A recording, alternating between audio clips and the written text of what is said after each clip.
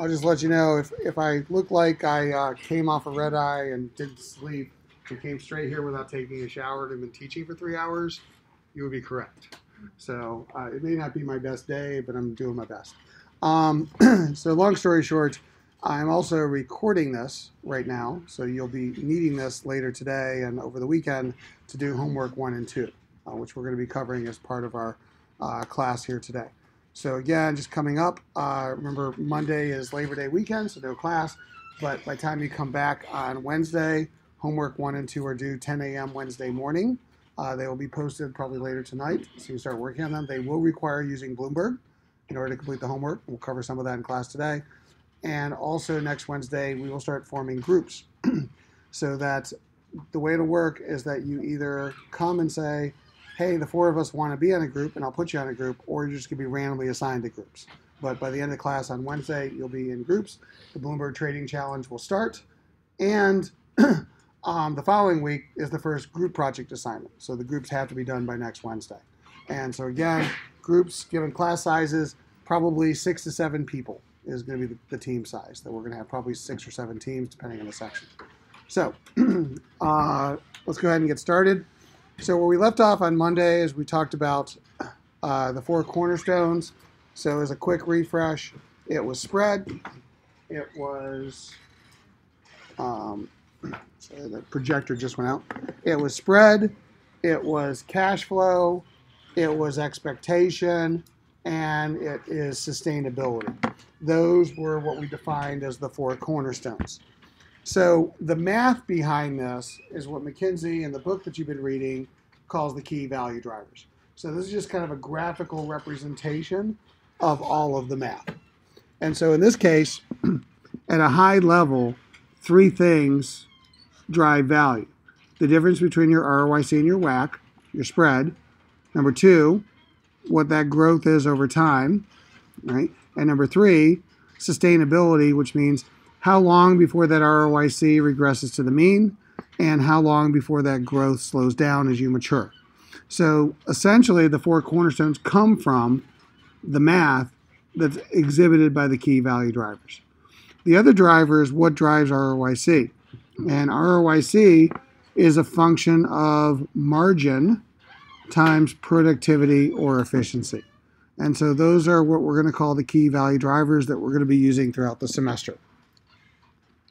We also mentioned on Monday the way Warren Buffett does his investment. And I basically gave you a data point that about half the performance of a company is the industry that it's in. So one of the secrets of success of Warren Buffett long term is he generally doesn't invest in companies. He starts with the industry. Because again, if I have an attractive industry, I'm more likely to do well than if I have an unattractive industry, and that's over time. Once I've invested in an attractive industry, then I pick the companies that I think are going to win that have competitive advantage. That's worked for him, and that's a very important perspective to have as we start thinking about analyzing companies as well. So the other new concept that I'd like to get to today is this. And this is actually based on something that happened in the real world. I was actually working with Company A, and I was dealing with their CFO. And so basically, these 2 companies are actually real-world competitors. They sell pretty much similar products. They basically have similar growth rates, same profit margins of 8%, same cost of capital, same risk profiles. And so the CFO said, everything that I just said, the comments, the analysts agree with, yet they like my competitor better than me. Like they're pretty much getting a buy and I'm getting a hold.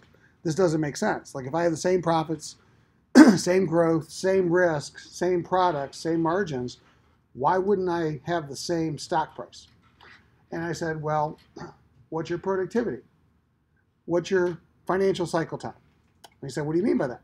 I said, well, how long does it take you to turn $1 of invested capital, into $1 of collected revenue? He said, not really sure. I said, well, great news is here's the formula. It's at the bottom of this page. We can look at your balance sheet and we can quickly answer that question. So if you take a company's invested capital, point in time, primarily working capital, net PP&E, and you divide it by annual sales or revenue, 12 months worth of sales, It gives you the percentage of a year that it takes to sell that investment. Okay? If you then multiply by 365 days, 365.25 if you want to be really granular, basically you get days to sell the investment, or from the time I spend $1 to the time I get it back in collected revenue. That is what we'll call the cycle time or productivity of a company. So let's apply it to this example. So both companies make 8 cents of profit when they sell their product or service. But company A takes 267 days to get the 8 cents, and company B takes 135 days to make 8 cents. For $1 of investment, who would you prefer, A or B? B. Everybody agree that B is better? And that's the point. See, we have a bias towards profitability, but profitability is only half the equation. It's not just how much, it's how often, or how long, right? So let's just play this out. So A and B start building their products at the same time. On day 135, how much cash profit does A have? 0. All right, so what's the number?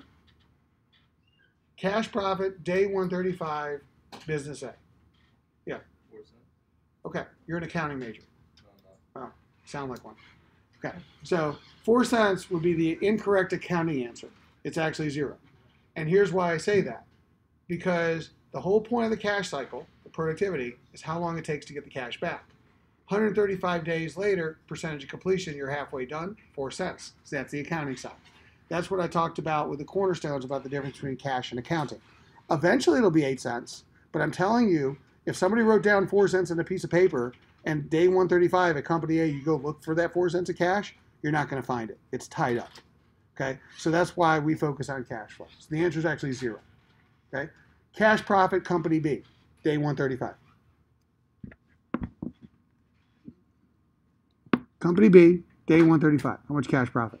8 cents. It's actually 8 cents.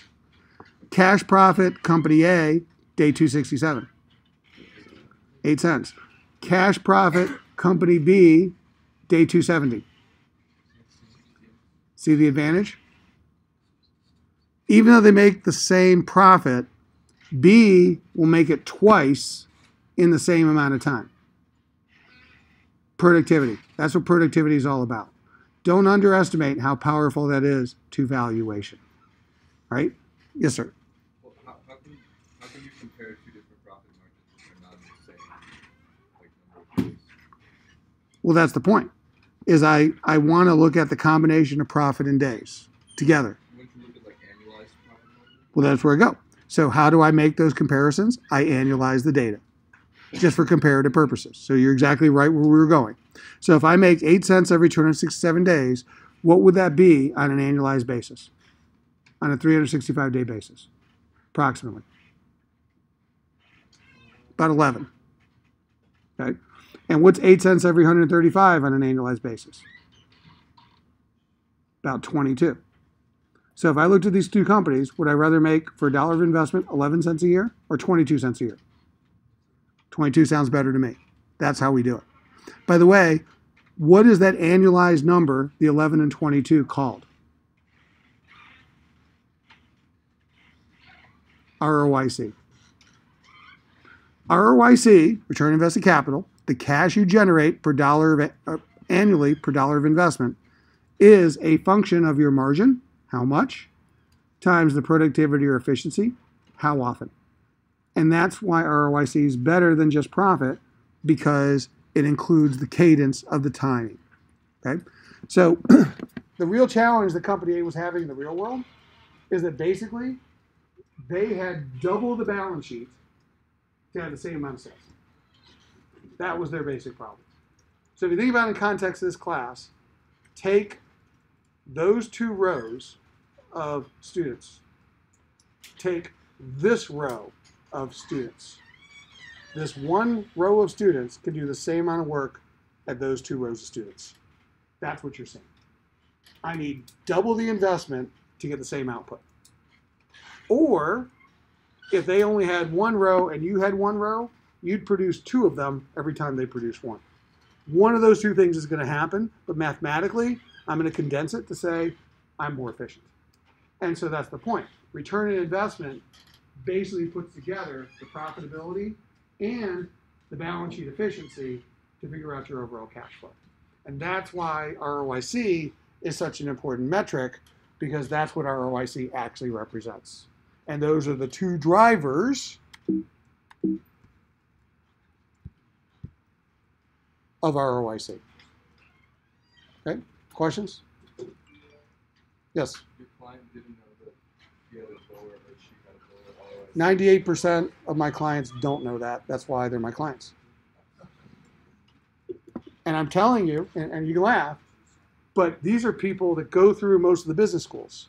So what I'm telling you is I'm giving you insight in this class that you don't get in business school, you don't get in the real world, because people teach you the income statement. And it's just we're in an income statement biased world. And people forget about the balance sheet. And the balance sheet matters, right? And that's the point. You got to think about both. I'm not saying the income statement's not important, but there's a balance sheet that goes along with that. Return on investment. What do people focus on? Margin. Well, it's half the equation.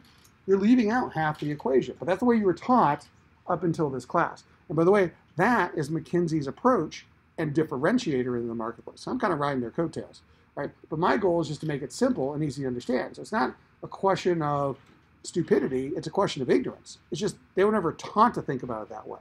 So I'm just training you to be a little bit more advanced in your thinking. And by the way, real world valuation is on cash flow. That is cash flow. It's not margin. It's margin times productivity is actually cash flow. So it actually is a better predictor of what the stock price is going to be. So continuing on. So hypothetical.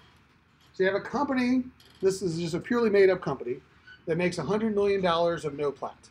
And for our purposes, we're going to use NOPLAT and NOPAT interchangeably. I know in all the readings you've done in the book, McKinsey calls it NOPLAT, but we're just going to call it NOPAT. Now, I'm saying this semi-facetiously because I know many of you didn't read the book, but that's a hint, right? Because I'm assuming you've read the book and we're going from there, right? So just please read the book. But regardless, NOPLAT stands for net operating profit less adjusted taxes. NOPAT is net operating profit after tax. It's your operating profit after tax, excludes interest. So 100 million of NOPAT, 50 million arbitrarily is given back to investors in the form of a dividend payout rate. 50 million is reinvested back into the firm. We'll call that the investment or reinvestment rate. Okay, that equals the $100 million worth of profits. Any company that makes money actually has two choices about what to do with it. Do I put it back in? Do I reinvest? Or do I give it back to my investors? Do I pay it out? And those two ratios have to add up the investment rate and the payout rate to 100% of the profits. Therefore, 1 minus the reinvestment rate is the payout rate. 1 minus the payout rate is the investment rate. Those two together, 100% of the profits. We overly complicate it, but that's really it of what you're going to do with the money. You either put it back in or you pay it back. How you pay it back, different question, but those are your two fundamental choices. So let's assume this company does 50-50. New assumption, this company also makes a 10% ROIC. It's going to make 10% on its business historically, on investment, and 10% in the future, just to keep the math simple. So if this company were to reinvest 50 million of new investment and it makes 10% on that, its new profits on that investment are going to be $5 million.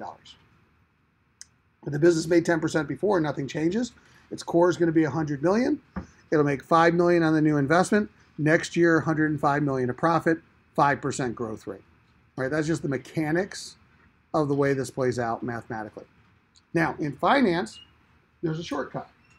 The shortcut for the growth in profit, also known as the sustainable growth rate, also known as G, what we're going to call G the rest of the semester, little g, which is the sustainable growth rate, equals the reinvestment rate times the ROIC.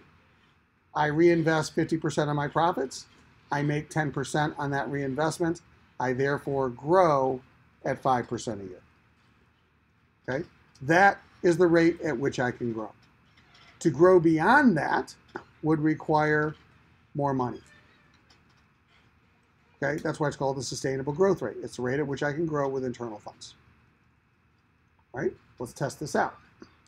So, you're talking to a CFO, and she, in this case, says, all right, here's my company, but what I'm going to do is I'm going to increase the dividend from $50 million a year to $75 million a year, but we're going to maintain our growth rate. Now, here's the question. You're the financial analyst. You don't even need to know the answer from the CFO to answer this question because you should already know the answer. Will this company need to borrow money? Yes or no? So let me give you the stats so everybody thinks about this one more time. So I have, instead of $50 million of dividend, I pay $75 million in dividend. But I'm going to maintain my growth rate, 5%. Will this company need to borrow money? Yes or no? Why are some of you nodding your head yes? Why yes? Somebody else. Why yes? All right, we'll go back to the default answer. Go ahead. Sure. Your reinvestment rates decrease, so you have less money that you're using to reinvest. And if you want to maintain the same growth rate, which is the change of 100 to 105 million in this case, then you need to borrow more money to get the same amount invested. Okay, that is a good answer. I'm pretty sure it's pretty correct. But just so you know, and this is another important point this semester, the TAs have been instructed to give him a 0 on his assignment for that answer. He will get no credit. All right? And again, this is very important. This is not the squishy marketing, leadership, whatever crazy classes that you just cruise through without ever reading a textbook and can just make shit up and get A's. That's not finance. Right? You can't just say stuff. In this class, you must also give me numbers. Because otherwise, you could just make vague statements, and maybe you're right, but we have no idea if we really know that you're right. You're just making vague statements. I'm not saying his statements were vague. But the way that we're going to grade every assignment, starting with homework 1 and 2, midterms, final exams, is you must tell us the numbers that support your statements, because that's the only way we really know if you understand the concept. So let's go back to his answer. So let's say it again with some numbers. So why do you know that they're going to borrow money? Okay. So if you have 100 million in profit, yep, and you're increasing your dividend payout from 50 million to 75 million, you only have 25 million that you're using in reinvestment. Great. So if you want to maintain the same growth, well, no, keep going with that. Yeah. So if you reinvest 25 million at what rate? At 10%, 10% ROIC. What's 10% of 25? 2.5. That's the growth. That's the sustainable growth with the internal funds. Yet she is saying we're going to grow at 5, but she only has the resources to grow at 2.5, therefore must borrow money. You see that first of all, it's a much better answer, so thank you, and thanks for letting me make that point. But that's what I want you to start to understand, is that if you're a smart analyst, you really start to understand this stuff, there's a lot of information that's being out there that sometimes the companies themselves don't even realize they're telegraphing to you that you could actually start figuring out. Right? So let me give you another example. So let's just use the math that's on this page. Instead of a growth of 5%, I want to make this 10. So instead of a G of 5, I want to make it 10. How do I do that for this company that's on this page? Again, I'm going to let you start first. How do I get the G to 10? I'll give you a hint. There's 2 ways you're going to do that. You want to give me one of the 2 ways, or both ways. Go ahead. To what? If ROIC is going to stay at 10%, that's right. So if the ROIC stays at 10%, the reinvestment rate goes to 100. 100 times 10 is 10%. But I'm telling you, in the real world, you know how many CFOs are going to want to slash the dividend? Probably close to 0. So what's our second alternative to get to 10%? Yes, sir. That's right. Make 20% in every project at 50% reinvestment. That gets you 10%. But snapping my fingers and doubling the return in every one of my businesses, that's not easy to do either. So I'm not saying it's easy to do, but that's what the math would tell us. So there's 2 ways to drive sustainable growth. Ability to fund growth internally. Number 1, higher returns. Number 2, less payout, more reinvestment. But that is actually a very important thing to understand. So take a company like Google, who I'm working with tomorrow, or Apple, or Microsoft, or Facebook, Why do they have so much cash on their balance sheet? And to put this into perspective, I'll have to relog into Bloomberg. So I will eventually put this in perspective once I get back into Bloomberg. But why do these companies have so much cash on their balance sheet?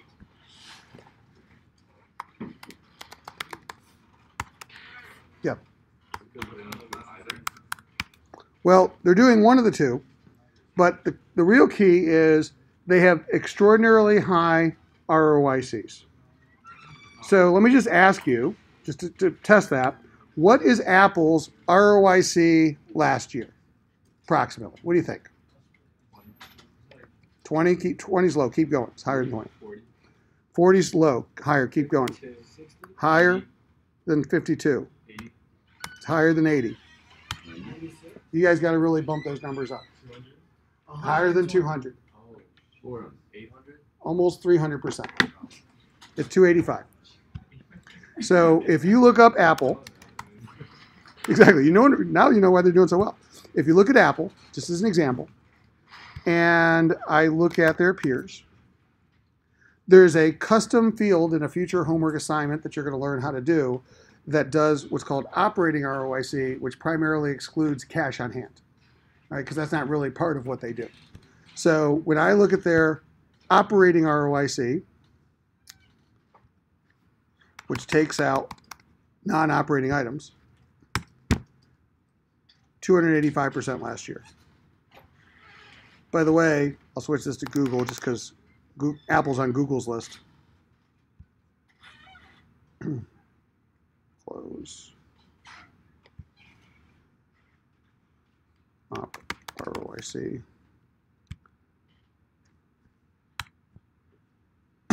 Google 20%, Microsoft 32, Apple 285, Facebook 46 or 44. So here's the point. Sustainable growth basically means the rate at which you can grow with internal resources, right? So let's talk about Google. How much of a dividend does Google pay? Anybody know? Zero. And they don't really buy back stock either. So what's their payout rate?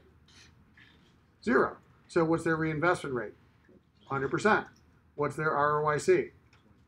So what's 100% of 20? They can grow at 20% a year. Look at Facebook, which doesn't pay any dividends. They can grow at over 40% a year without basically needing external money.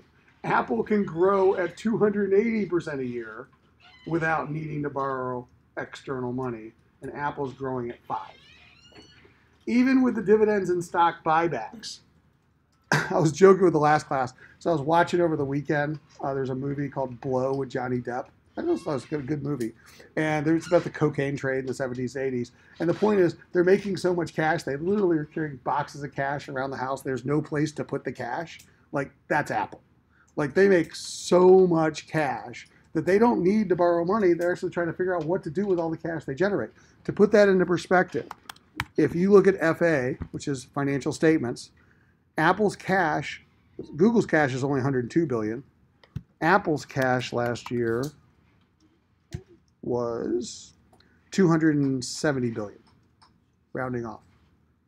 And even after buying back $30 billion of stock a year and paying out $10 billion in dividend, they're still adding 20, 30 billion, $40 billion a year of cash to their balance sheet because they don't need to borrow money because they're generating such high returns, they're self-funded. That's the key irony point I want you to understand, is that the high returning companies actually can grow faster because they make all those returns. It's the low returning companies that actually need even more money to make low returns. Do you remember the ROIC approximately of Tesla on Monday? We had the auto company list up. It's garbage, but what type of garbage are we talking about?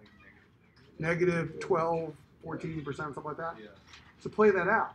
So if I have a negative ROIC, then to grow $1, I need to basically invest $1.12. I got to spend more in order to grow because the low ROIC actually needs cash. And that's the time when investors don't want to give it to you. Whereas everybody wants to give money to Mark Zuckerberg, everybody wants to give money to Google and Facebook and Apple, but they don't need it. And so that's the point, is that the reason they don't need it is because they can have high sustainable growth rates. Does that make sense? I saw a couple of hands. You have a question? Go back to the chart before with The ROIC chart? Sure. What's the question going to be? I suppose it has like why one company's like rate would be so low. It was like negative 187. Let's see, put Google back up. Well, there's two potential answers to your question. So one is, and this is the example of why, for example, Apple has such a high ROIC, is it's called Foxconn.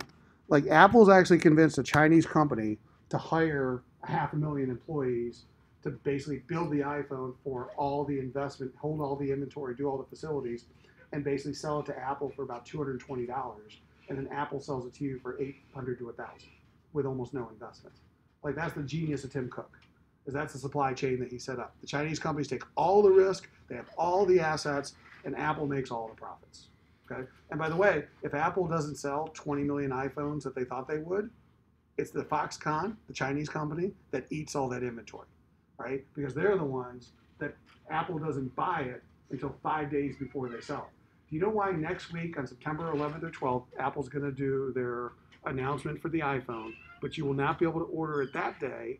You'll have a period of about a week to order it before the iPhone ships. You know why? Because what they're going to do is they're going to take your cash, and then they're going to tell Foxconn to start shipping them from Asia, and they don't pay Foxconn until they leave Asia. So they're going to hold your cash, they're going to pay Foxconn, and then, because you prepaid them, they're going to keep the difference, and they're going to make about $800 to $900 a phone after they pay Foxconn because they're raising the prices this year. That's the genius of Apple, and we're more than happy to do that. That's how you make 280%. A lot of companies don't have that luxury. And who's the negative one on this list? Tencent. So Tencent gets a big negative return because one of two things happen. One, because their profit was negative, so they're making investments to grow, so they're not making profit. Or two, they actually can make profit on no investment. You can actually have a negative investment, right? So for example, I have Netflix. Think about Netflix. Anybody here Netflix subscriber? Yeah. When do you pay your credit card bill? Zero. When do you pay, so for Netflix, when do you have to pay for Netflix? In advance. You're basically fronting them money. So all of Netflix's growth is coming from the customers being funded by paying them 30 days in advance. Like the bank. I don't need to go borrow money, you're giving it to me. So I'll use that to go drive all the content that I'm acquiring, and I don't have to borrow the money from the bank. This is what we're going to start getting into to understand real cash flow, but that's one of the reasons why Netflix is so valuable and why Netflix growth has been so exciting, because the more subscribers they're adding, subscribers actually come with cash in advance, and people like when they pick up a bunch of free cash. So again, more than we want to talk about today, but that's what I want to talk about with sustainable growth. In the interest of time, continuing on, free cash flow. So core concept is going to be free cash flow. And over the next couple of weeks, we're going to define free cash flow very specifically. It's also defined in the book already. But I'll just give you a simple way to think about free cash flow. So I know not all of you have worked in real jobs yet, but let's assume you're working at a job and you get a pay stub. That net pay is, in free cash flow equivalents, what's called gross cash flow or cash from operations. So the cash coming in from the income statement is kind of like your pay stubs, your net pay. And then what I ask people to do is I say, imagine your monthly bills. That's your gross investment. And then just subtract. So if your monthly bills are greater than your net take-home pay, that's negative free cash flow. How do you survive? Yeah. Yeah, you can borrow money. You can raise your savings. Or if you have a mom and dad, call mom and dad. But basically, you need money. So that's the point. Part of what you're going to start realizing this semester is when I see a company that has negative free cash flow, I should immediately start thinking, where's that money coming from? I know they have to borrow. So that's the point of Tesla. This is why Wall Street gets really frustrated with Elon Musk. Right now, they have more accounts payable than cash on hand. They have $11 billion worth of debt. Several billion is due in the next couple of months. And they have negative profits for the rest of the year. And he says, I don't need to borrow any money. And I'm just saying, this is why the analysts get frustrated. Like, the math doesn't add up. And then he starts calling them names for challenging. I'm Elon Musk. I'm Mr. PayPal. Like, yeah, sure. But the math still says you're going to run out of cash. So I'm just saying that's one of the things you'll quickly start to understand is when you see negative free cash flow, that's what Wall Street's looking at. Where are you going to get the money? And as an aside, did anybody read the Wall Street Journal article on where they said he was actually going to get the funding for his taking private of Tesla? And then he decided to pull out? Part of it was Saudi, but it was actually from somebody else that was more important. Volkswagen. Volkswagen was going to provide them almost $30 billion to go private. Because then they'd be a subsidiary, pretty much of Volkswagen. And Musk said, nah, I don't want to work for Volkswagen. So he pulled out of the deal. So it was interesting because I was wondering, we were talking on Monday, like, where's they going to get the money to take them private? And the answer is an auto company. That was much more important than the Saudis because it was the auto companies that saw the technology. And then Musk is like, I don't really want to sell to an auto company. So no, I'm walking away from the deal. But Goldman and Morgan, and I forgot the other bank, were basically arranging the work with auto companies. And they were going to be the big source of funding. So long story short, just interesting article. You can find the Wall Street Journal. But here's what matters coming out of free cash flow. So free cash flow, if you have positive free cash flow, then you can go spend money. ROIC is a proxy for free cash flow. That's what I really want you to understand. And free cash flow equals the theoretical payout rate of a company because it's that cash that I can pay out. So those are two very important principles. So let's look at this slide, and I'll try and make it full screen. This slide, it illustrates a very important principle for the semester. Okay? All right, that's not going to work. Try and make it a little bigger through here. All right, you got two companies. These are completely made up, A and B, that both start with $100 million of profit. They both grow their profits 5% annually, so 100, 105, 110, that's expected to continue. They have the same risks, the same WACC of 10%.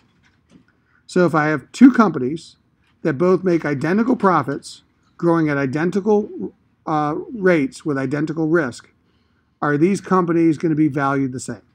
Or is one company more valuable than the other? Looking at the data on this slide. A or B? Same, different, and if different, who's more valuable? Go ahead. I think it's going to be different. I think company B is going to be valued more because of their free cash flow. Yeah. So we just said that free cash flow is your theoretical payout, and free cash flow, therefore, is going to be the proxy for the value of the company. So higher free cash flow, higher value. B will be more valuable. All right, even for the same amount of profits. Now I want to break down two important steps. Why does B generate more cash flow than A for the same profits? Yeah. Over here. Because it has a lower investment rate, so you only have to invest Yeah, so half this the amount of money. this investment is lower than that. That's what you're saying. Yeah. Yeah. So they don't invest as much to make the same amount of profits. Now let's assume they're not cutting quarters. They're actually better at what they do. But that's the point. The lower investment rate leads to higher free cash flows. Why, next level up, why does B need to reinvest less? What up here also helps inform that. Yeah. They have a higher ROIC. Exactly. I make a 20% ROIC, they make a 10% ROIC. Because I make a 20% ROIC, I don't have to invest as much to make the same free cash flow, or I'll make more free cash flow because I invest less. Better way of saying that. So everybody see that? Yes, sir. Is it a coincidence that the numbers are half or double each other? They're half because the ROICs are 10 versus 20. So it's done specifically. But here's the real point of this slide. ROIC is a proxy for free cash flow. This is the simplest way I can illustrate to you. If you have a higher ROIC, you will have more free cash flow. You will be more valuable. Caveat, at the same level of growth. So at the same level of growth, if I make 20% and you make 10, I can invest half of what you do and make the same profit. Or I can invest the same as you do, and then I'll have a higher growth in profits. Either way, I will generate more free cash flow. So what this example is set up to do is to illustrate that ROIC is a proxy for free cash flow. McKinsey is an ROIC-based valuation company. The rest of the world, enterprise DCF NPV. It's a lot harder to do an NPV than an ROIC. That's why people like McKinsey.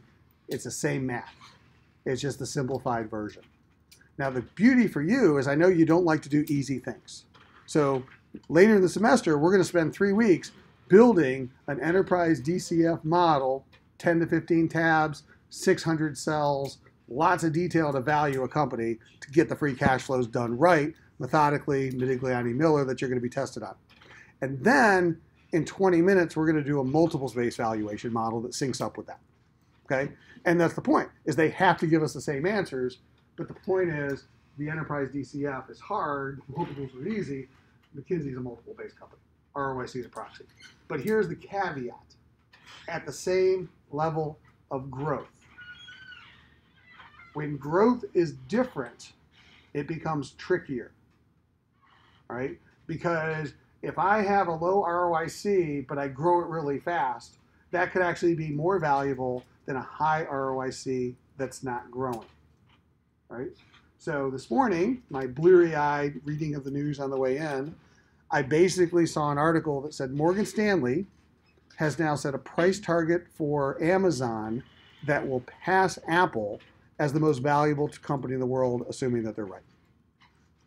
Now, Amazon does not have the free cash flow that Apple does. So to put this into perspective, Apple, with its 280% ROIC, here's free cash flow, is expected to generate free cash flow per year 64 billion, 66 billion, 65 billion, 68 billion. That's free cash flow, by the way. That's pretty impressive. Everybody with me? The reason why it's not growing is because Apple's sales growth, put this into percentages, is expected to be, after this year's iPhones of 15%, then 4.5%, 3%, and 6%. So they're really not growing any sales going forward. Everybody with me? Look at Amazon. Amazon is growing 30%, 22%, 20%, 18% per year. Then Amazon's free cash flow, which is dwarfed by Apple at only 18 billion this year, 26, 35, 44. When you run that out, right, when you get a lower ROIC at a much higher growth rate and you perpetuity that, you're going to get a much more valuable company than a company with a high ROIC that's growing at 3%. And that's what is going to pass. And so if you play this out, both Amazon and Google, sometime in the next 2 years, will pass Apple as the most valuable companies on the planet, publicly traded, right? And it's not an indictment of Apple. It just goes back to Apple is struggling to find what's next, and they're not growing. They're just mature. So if Apple pulls a rabbit out of the hat and finds the next big thing, this will change. But if Apple, the mature company, grows 3 to 5%, these other companies will pass them. So I'm just telling you, this is what makes it a little harder in the real world, but you'll start to understand that as we get to valuation. Questions? Okay, continuing on then. Check. All right. So how do we actually value companies? Well, the difference between a company and a project is projects end and companies last forever, which means I got to project your cash flows forever. Well, introducing Mr. Perpetuity. So perpetual cash flow forever. Except if the cash flow grows, growing perpetuity. So the actual formula for a long-term value of equity is just a growing perpetuity. Cash flow divided by R minus G. Okay? And that's what this basically says, that we value a company using this as the magic formula. This is what you'll learn. But here's the nuance that McKinsey added to this formula. The problem in the real world with the academic teaching of this formula to everybody that's then used on Wall Street is built in this formula is the assumption that the internal rate of return on future projects equals the internal rate of return on historical projects. Translation, whatever return you make now, you make forever. Think about that. If we apply this formula to Google or Amazon, and right now Google and Amazon are in hyper growth mode, great return mode. They never slow down. They never mature. And what we will do mathematically is overvalue them using the math we learned at top business schools around the world. That the inherent bias is it exaggerates the current directionality.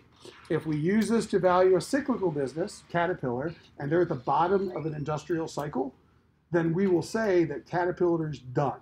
They will never improve. It's a horrible stock price because it will just assume the bottom of the cycle perpetuates forever. So the challenge with the formula that you were taught that is used in the real world is it exaggerates forever the current level of performance. And it's just a limitation that I don't think even a lot of people know is built into the formula. So for better or for worse, this was McKinsey's attempt at the improvement in the book. Rearrange the math. Cash flow, free cash flow divided by R minus G. The R is the WACC. The cash flow is the free cash flow. Free cash flow is profit after reinvestment. Profit times 1 minus the reinvestment rate. Sustainable growth, G, is investment rate times ROIC. Therefore, investment rate is G over ROIC. So the formula on the right, which is called the key value driver equation, which drives the 4 cornerstones, is just a growing perpetuity. But why is this an improvement over the same formula on the left by rearranging the math? What's being improved?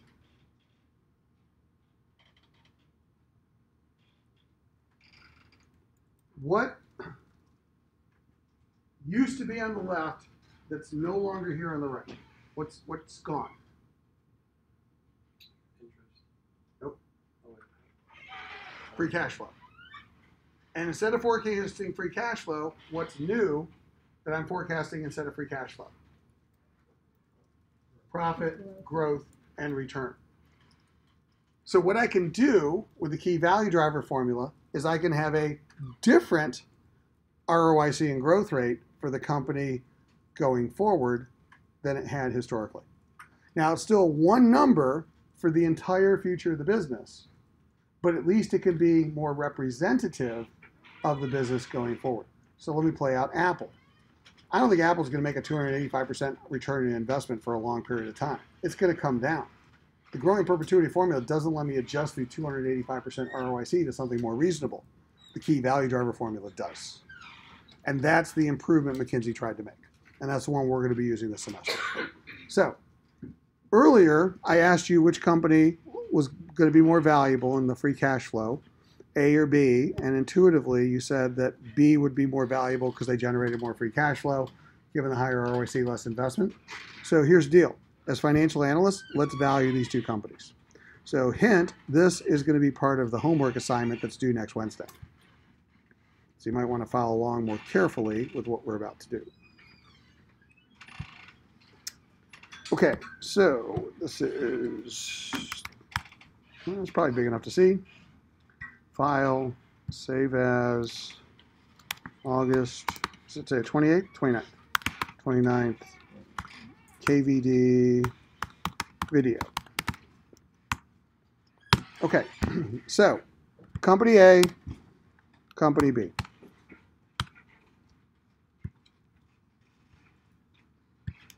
Four parts of the key value driver equation right here.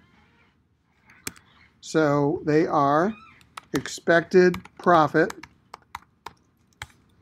expected growth, or G, the expected ROIC, and the WACC. And the reason I say is expected is because it's future cash flows. Therefore, future profit, future ROIC, future growth is more representative of future cash flows than historical ones. Okay, so here's the deal. If we go back to the example in the PowerPoint, company A and B, let's actually value A and B using the data on the slide. Starting profits, $100, $100 million. 100. Expected growth rates, 5% a year, expected to continue. G is a 5. Expected ROIC, 10, 20. We said that was going to continue. This is 10. This is 20. And the WACs were 10% each. So I had asked you, value, which companies were more valuable, A or B, and you said B. Looking at the data, what's really different about B that makes it more valuable? That's the only thing that's different. So let's quantify. Putting this formula into this cell equals left paren, profit times left paren, 1 minus the expected growth divided by the expected ROIC, right paren, divided by left paren, WACC minus G, right paren, $1 billion. And this company, $1.5 billion.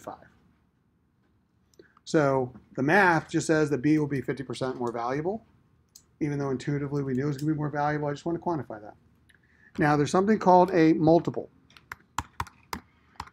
For example, a price to earnings multiple.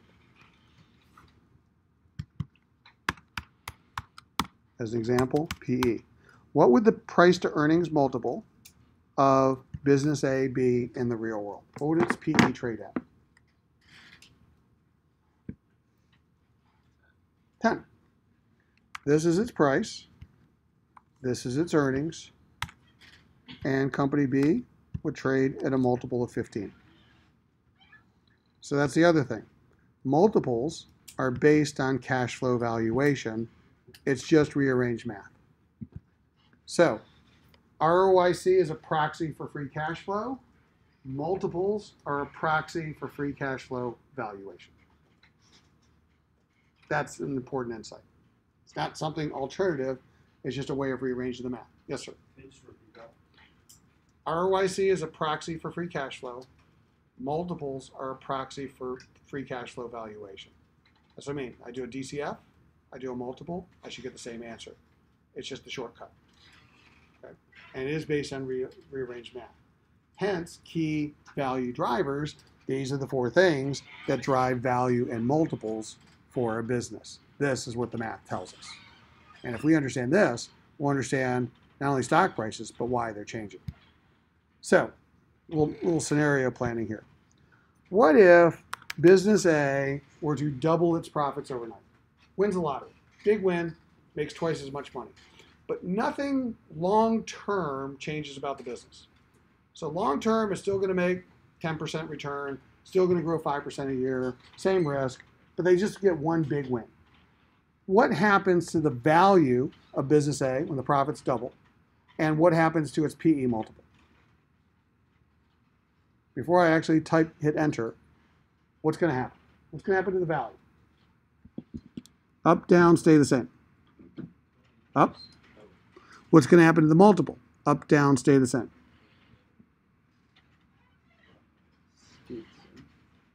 All right, I heard a up, I heard a down, I heard a stay the same. We're going to have fun in the midterm exam. So, here we go.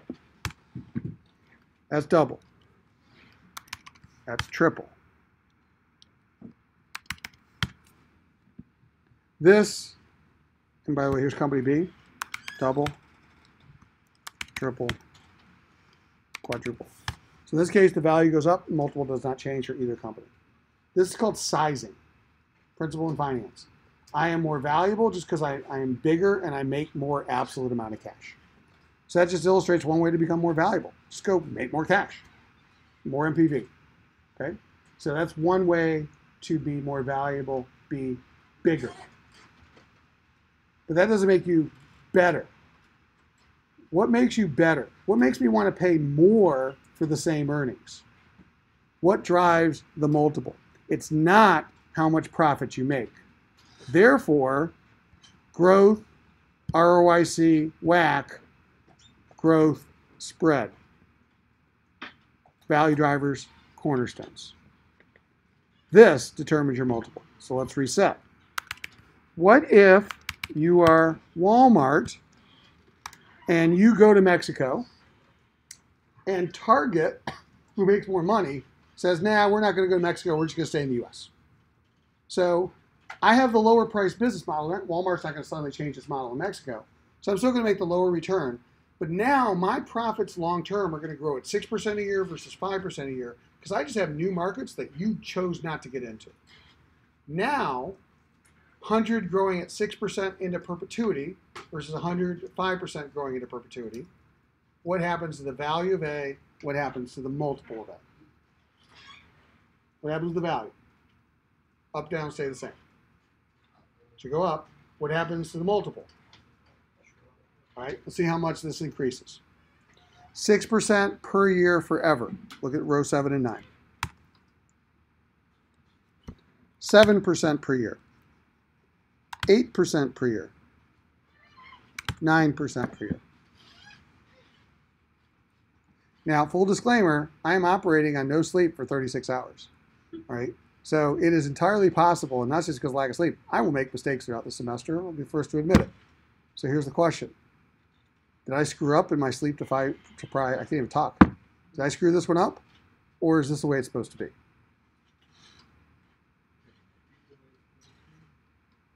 It might be the way it's supposed to be, and it might be I screwed it up. Let's see. Pressure's on. Hope I didn't screw it up. 6%. 7%. 8%. 9%. I think what you were saying last class was like because you're working with the guys in the first one, you're not really coming out any better, but in the second one you are. It exactly is the right answer. That's exactly why this is not changing. What is the NPV of company A on the new projects? What are they borrowing at? What are they making? NPV? 0. So that's the point. You're exactly right. There's no value being added because they're just equaling their cost of capital. I like to call this the treadmill. You run really fast, you don't go anywhere, and eventually you get tired. Can't tell you how many companies that I work with that are on the treadmill. And they're frustrated because they're like, but we're growing. We're doing all these sales. We're working hard. We're getting more profits. Yet our stock price isn't going anywhere. Wall Street must be just not understanding us. And I was like, no, what you're missing is look at all that investment you made to generate those sales and profits and the low returns that you're getting on that. And you're basically on the treadmill because you're not really generating any value. That happens a lot. And we need to understand that. Yes, sir. So can you explain why the multiple's not going up? Because it's NPV 0. There's no impact on the valuation. So what's happening is that it's like running in place. That's what I'm saying. It's just you're running in place. So the value doesn't change relative to the profit. So watch the profit. Sizing, I'm a bigger company. 200 of profit, 2 billion of revenue. But the ratio, 200 to 2,000 stays the same. Sizing, I'm a bigger company. 300 of profit, 3 billion of value. But I'm not better at what I do because I'm not creating any more value for the projects. I'm just doing more projects. Everybody see that? Is that because your ROIC and your WACC are the same? Exactly. That's the point. This is what we mean by spread. Spread is everything when it comes to value. So let's go back. Why is the multiple getting so high with business B? Because I'm borrowing at 10, I'm making 20, and I'm just throwing gasoline on that fire as I grow and I become exponentially more valuable. So let me just ask you just generically. You got a startup with a PE of 50, you got another company with a PE of 10. Just conceptually, you bias here. What's going on between the company with 50 and the company at 10 PE? What drives PE? Growth, return, risk. So why would a company have a PE 5 times another company? There's a lot more expected growth. There's a lot more expected return. All right? So let's translate this out in the real world. So I said this harshly, so I'm going to say as harshly as I will today. If you want to watch a bunch of stupid rich people talking, CNBC tonight. Because they're going to say really dumb things, but people are going to be like thinking they're really smart. I'm not talking about Jim Cramer. I'm talking about the people before or after him. Because here's what they're going to say. And you'll actually see them say this. And until you heard what I'm about to tell you, you would have actually thought that they were smart too. So this is advanced. And most finance majors don't even understand the mistakes that they make. So I'm going to show you a very common mistake that people make. So let's go back to Google as an example. And let's look at the competitors. And what I want to look at is the PEs. So custom, one of the templates you're going to build later this semester, gives you what's called forward PEs. And it's going to be called FY2. So this is this column right here, PE2FY or 2YF, either way. So what it means is second forward year. In this case, 2019. First year, 2018. Second year, 2019. The reason why second forward year matters is because we're halfway through 2018. So I kind of want like the next forecasted clean year, second forward year. That's just pretty much we standardize and we get more normalized results around it. And I care more about that than your historical PE because I get your future cash flows, which is more representative of your business. So here's the thing. Google's PE, based on 2019 earnings, is around 22. The market PE is 21. Apple's PE is 16.5. So here's going to be the statement. Buy Apple because Apple's on sale. You're getting a bargain. Apple should be trading like the industry at a 20 PE, and you can buy Apple at 16, so you got some immediate upside buying Apple. It's a steal. What's the flaw in that logic?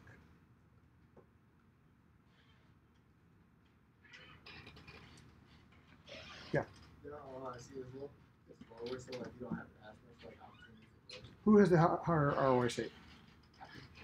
Yeah, and Google has a low ROIC. So it's not about the high ROIC. Once you get to high ROICs, you're going to play around with the key value drivers. What you're going to realize is the real challenge. And I'll go back here. I'll show it to you. Watch this. I'll go back down to 3% as an example. And watch this. PE, 20, 30, 40, 50. Watch this. 3, 4, 5, 6, 7. Once you start getting high ROIC, if you don't grow, you're not accelerating and your PE stays low. So, prescient, what is Apple's challenge? Apple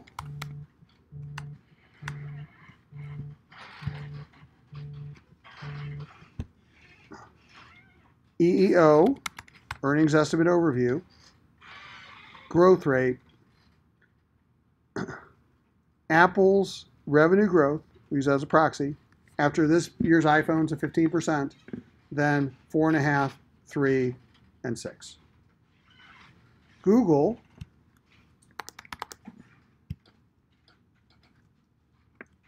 $23, 20, 13, 19.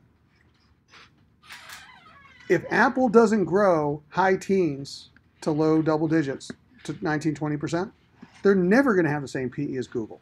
The math will never work out regardless of what their cash flow is from ROIC. And that's what people miss, is that it's the growth return combination. Apple is not growing as fast as its peers just because it's a $200 billion company. They don't have what's next. They're mature. Law of large numbers plays a role into this. So that's the point. They're never going to trade at a PE of 20. Matter of fact, what's more likely is what's going to happen to Google as Google gets bigger and more mature. That their PE is going to look more like Apple. That's the naive statement. So the naive statement is you're not going to see this industry with a PE of 20. You're going to see this industry with a PE closer to 15 or 16. That's what's probably going to happen, and you're going to misprice it. Right? And by the way, you want to see this in real time? Look at Google's PE 31, 26, 22. Those are the forward PEs based on current stock prices. That's the point. You look at the data, the PEs actually contract because people know that they're going to have to reprice as they grow slower at a lower PE. So let me point it out a different way. This is why people make mistakes as an analyst. Common analyst mistake. What's Google's PE today? 31. Google grows $1 a share of earnings, therefore their stock price goes up $31. Year 2, Google grows another $1. 31, 31 more dollars. $2 of EPS, $62, I'm just gonna keep it simple, of stock price. 2 years later, is that what happened? No, because the PE is 26, it only went up 52. What the hell just happened? I thought it was gonna go up, but I didn't recognize that the PE is actually gonna go down as the time moves on, and I'm gonna overprice my target because I'm using today's PE. And I'm just gonna be advanced. You wanna work for banks? First thing they tell you in the banks, use the current PE. How'd you get out of your previous finance classes? You took final exams that probably made you use an industry average PE. Everybody trades at the average. Well, you trade at the average if you have average growth and average return. If you don't have average growth and average return, you don't have an average multiple. And this is what I mean by advanced in this class that I really want you to understand. There's a lot of undergrads that don't understand this, and this is a big differentiator, even when you talk to some of the banks. But by the way, don't tell a partner at a firm that they don't know what they're doing. Okay, they'll fire you. All right, politics trumps knowledge at Wall Street. Just remember that. All right, so back to this. Those are two scenarios. You understand these two scenarios? There's two more. You have a lot of idea what's going on with stock prices. Scenario number 3. You are Coke and you have a sugar problem. The world has decided that sugar is bad. So they're buying less soda. So let's go back here. Let's look at Coke, KO, US equity. Revenue for Coke this year is going to be 32 billion. Last year was 35 billion. Coke is shrinking. So what Coke has actually said is, because people aren't buying as much soda until we figure out the alternative, we're cutting marketing by $1 billion. We're going to lay off a bunch of people. So we're going to protect our margins, protect your returns, investors, because we're going to slash spending to be more appropriate with the sales that we have until we figure out what's next. By the way, what is next that Coke is investing in today that puts them back on a growth trajectory? What's the big experiment? It's not water. Alcohol. Where? It's alcohol. Where? Specifically, it's in Tokyo. Has anybody from or been to Tokyo and had Coke alcoholic drinks? They've been out for about 6 months. They're testing them in Tokyo right now. And it's basically fruit-flavored alcoholic infused drinks. So just imagine like a Fanta grape with tequila in it. So I don't know if those are exact flavors, but that's, you can look up on the web. They have YouTube videos for this. And by the way, this is actually for Coke a huge shift. That's not Coke's core values for the last 100 years. They're like mom, apple pie, Coke. This would be like Disney getting into the porn business as a way to grow. Like that's just not Coke's history of what they do. But nonetheless, people are buying sugar. They got to figure something out. So, hey, booze it on up. All right, so back to this. Coke's going to eventually grow. But even when they grow, they're probably not going to grow as well as they used to. So, because they're still going to have a sugar problem. And eventually people are going to say alcohol is going to be a problem too. So, let's go back here. What happens when they grow at 3%? Well, the value and the multiple go down. This is called multiple contraction. This is cornerstone number 3, expectation. I price you as if. I price you as if you're making 20%, you're growing that 5% a year. I realize I was too optimistic. You're making 20%, you're only going to grow 3% a year. That is worth less. In fact, here's the multiple contraction. This is Google. 7% growth becomes 6% growth, becomes 5% growth, becomes 4% growth. That's what happens to PEs over time. Final one. I have a negative spread. My ROIC is less than my cost of capital. What happens when I grow? 6, 7. This is bad growth. Avoid these companies. So what do? 4, 2, 0, -3. Key value drivers. You understand this. You understand almost everything we need to know the rest of the semester. And by the way, here's your hints in the Bloomberg Trading Challenge. Read a piece of news. Ask yourself 3 questions. How's this change the revenue expectations? Growth. How's this change the return expectations? How's this change the risk? Then you know directionally what's going to happen to the stock price. All right? There's a lot of information in plain sight. People don't even realize it's being communicated. So when you read the articles, start putting in that context, you're going to get a lot smarter about what's going to happen to companies. You can take advantage of that. When expectations change, that's what's going to drive price. That's what the trading challenge is actually forcing you to start to look at. Yes? How can negative growth positively affect the company? Well, hey doctor, my head hurts. Why does your head hurt, Mr. Perfetti? Well, I've been banging my head against the wall at night. Well, stop banging your head against the wall. All right, so that analogy didn't work on you. So here's the point. Every time I sell something, I lose 10 cents. Okay. So if I sell something else, I lose another 10 cents. So one way to not lose 10 cents, don't sell in the first place. That's what we mean by negative growth. Just don't do it. Disinvest. Sell it off. Shut it down. Do something, but don't keep ramping up that lost sales. Now, I'm not saying that Tesla isn't ramping up lost sales now, but there has to be an expectation that will eventually turn into a positive spread. If they keep selling cars at a loss and people don't think that they're actually going to flip that script, that's when it becomes doom. Right? Yes?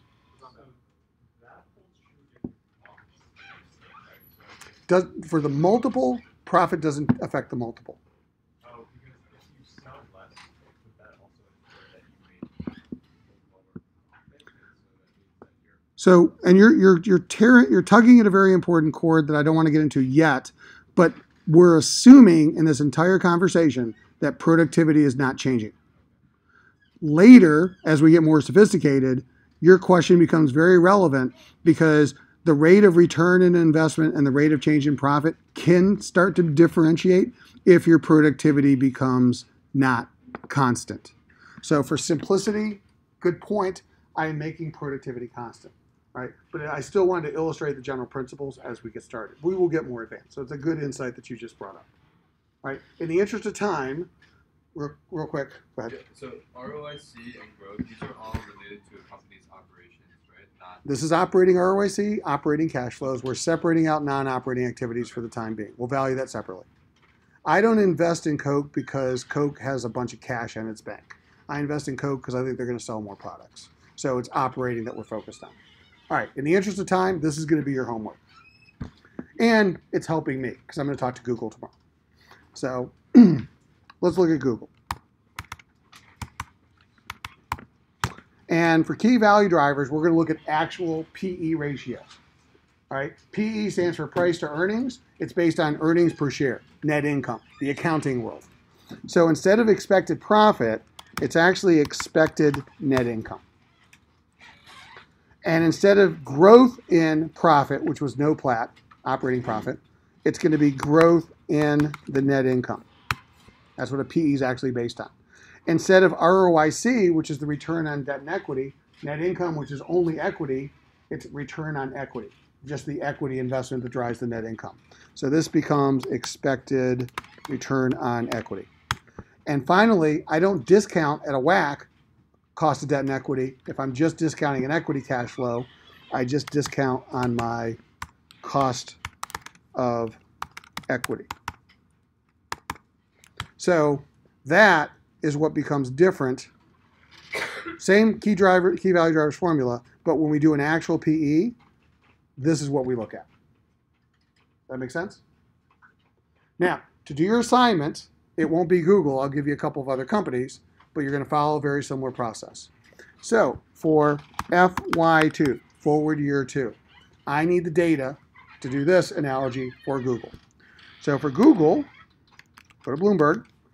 What you do is once you've logged in, you type the company's ticker symbol or name, and you go to the company. Once you're at the company, EEO, Earnings Estimate Overview. That's where you're going to get your data because that's the forward expectations. Make sure you're using annual, not quarterly data. Otherwise, it'll completely screw things up. Now, if you want to take a screenshot, so I'll take one, take screenshot, save it. You can take screenshots if you want to bring it outside of this room or whatever lab you're in. If you want to bring it home to do the work, just get the data real quick. So I'll just do my screenshot. I'll call this Goog-EEO. Okay, so sitting here on the screen, forward year 2, these read actual last year, forward year 1, forward year 2. You just count the columns, okay, because fiscal years might be slightly off. So for them, this is their forward year 2. Now, what do we need? First, I need what's called net income adjusted. This is my forecasted net income. It's adjusted to take out non-cash accounting items or one-time charges. So Bloomberg has net income, which is GAAP, and then they have adjusted net income. The PE that matters is based on the adjusted net income. So for Google, 2019, right now, 41,366.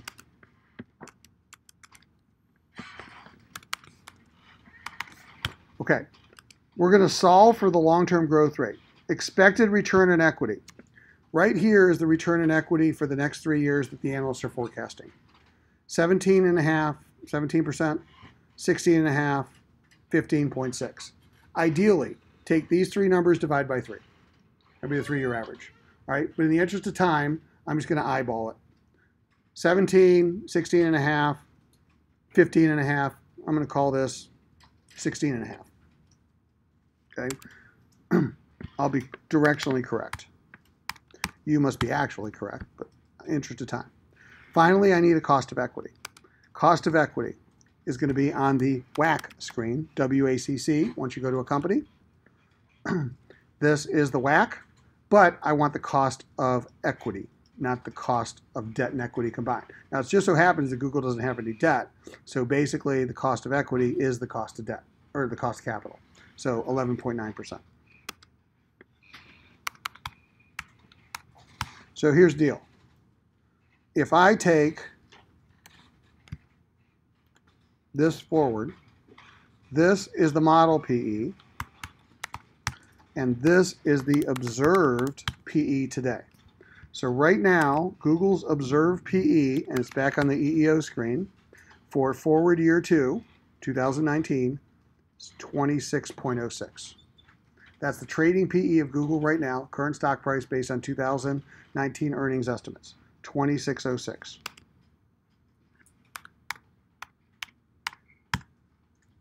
I want to know what growth rate gets these two to equal each other. So what we're doing is we're using the model to basically estimate the growth that the market must be using for Google in order to justify the stock price.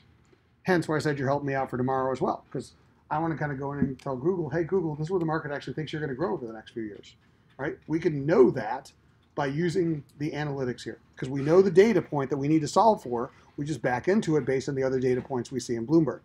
So what makes the growth get these two numbers the same? Pick a number. 5%. It's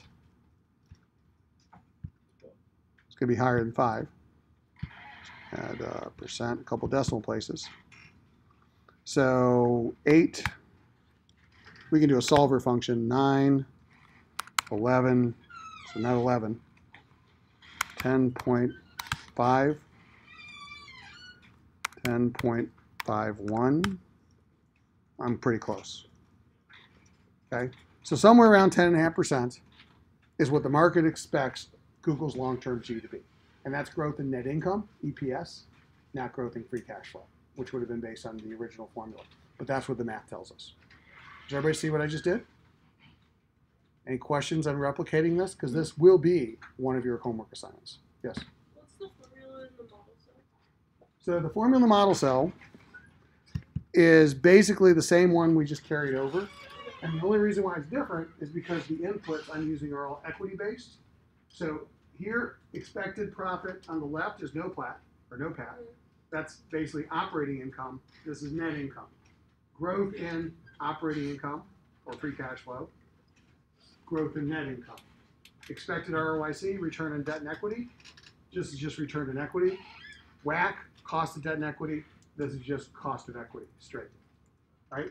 I'm leaving the formula up here because, I don't know if you can see it, this is being recorded on YouTube. So in just a second, I'm going to publish this to YouTube. So you're able to see what I did in recreating what you did, including you can pause it. You can also use this formula. So what you're going to get is you're going to get a couple companies. You're going to have to go into Bloomberg, and you're going to have to solve for their Gs after putting together the spreadsheet using observed data. It's a little bit of a range because obviously depending on when you do it, the prices could change, but your G should be relatively close by Wednesday. That's one of the 2 homework assignments. There'll be 2. Yes? So we're replicating, like our homework's going to be column D, column E, basically. You need this formula You need to get these two to match, and you need to basically solve for that. That gets these two pretty close. I mean, if you're like a couple of 1/100ths of a decimal place off, I'm not going to call that not matching. But you're going to get a G approximately like this. So if you came in with your assignment, your G was 9%, we're going to say that's wrong. Okay, you're not going to get 9%. You might get 10.48, 10.53, but you're not going to get 9 if you do the math right. That's what I said. Common mistakes, make sure you not do quarterly data, because you can actually accidentally look at quarterly data, and that'll screw things up because everything's going to be multiplied by 4. And you're getting a really wacky PE, so you're going to have to really change the growth to make this work. So again, this has been on video. This is recorded. This is one of the 2 assignments. The other one will be straightforward based on what we've already done. No class on Monday. All right, happy Labor Day. Be safe. Class on Wednesday. 10 a.m. is the deadline for all sections. Make sure you submit both assignments individually before 10 a.m. And 3 things. We're going to go over these assignments. We're going to break you into teams. And we're going to introduce the Bloomberg Trading Challenge. That'll be Wednesday's class. Yes, sir. Are we going to format our Bloomberg like this so we can go through it? I just took 2 screenshots. You'll actually see the screenshots for Google. Okay. So you'll know the screens to go to. And again, it's on the video. Okay? See everybody on Wednesday. Have a safe and happy weekend. And you have the textbook? That's online, right? Hold on.